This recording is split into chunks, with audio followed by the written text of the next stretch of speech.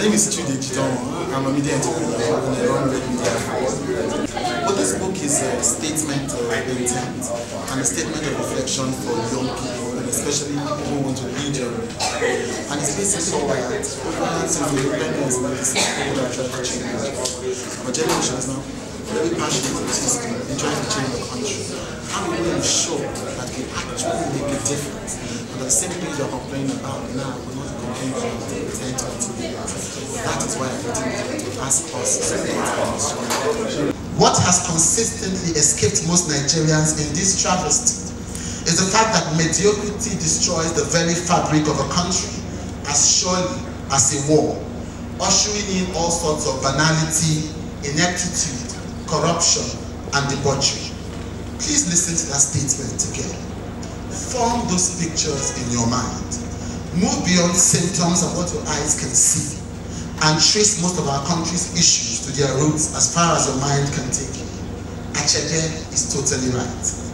Corruption in Nigeria has passed the alarming and entered the fatal stage. And Nigeria will die if we keep pretending she is only slightly indisposed, he said in The Trouble with Nigeria.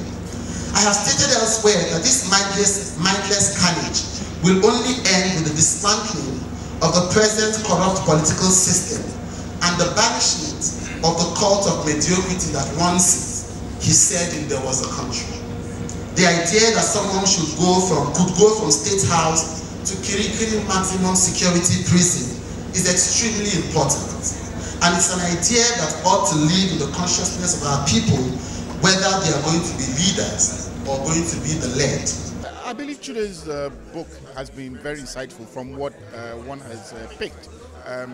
He's spot on the problems of our country, on the challenges that we face, and quite a bit of what it's food for thought for the turning point generation, as he says.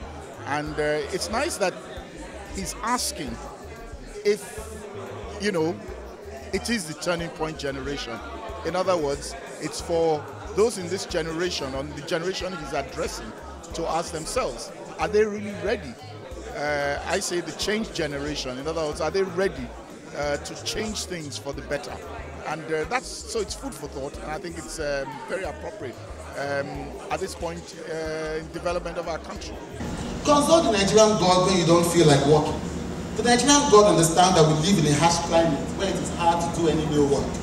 So if you have no clue how to be in charge and things start collapsing, ask people to pray for God to have his intervention. The Nigerian God loves elections and politics.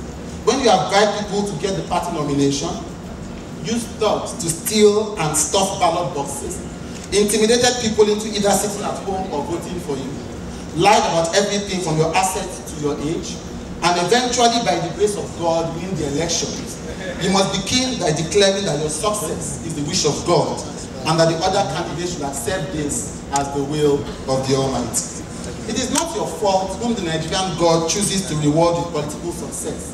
How can mere mortals even complain? The Nigerian God does not tolerate disrespect. If someone insults your religion, you must look for them and you must kill them. It doesn't matter what you use, sticks, machetes, grenade launchers, IEDs, AK-47s. If you worship the Nigerian God, you are under no obligation to be nice or kind to people who are not worshippers. They deserve no cuts. I said to Lisa, what do you Lisa?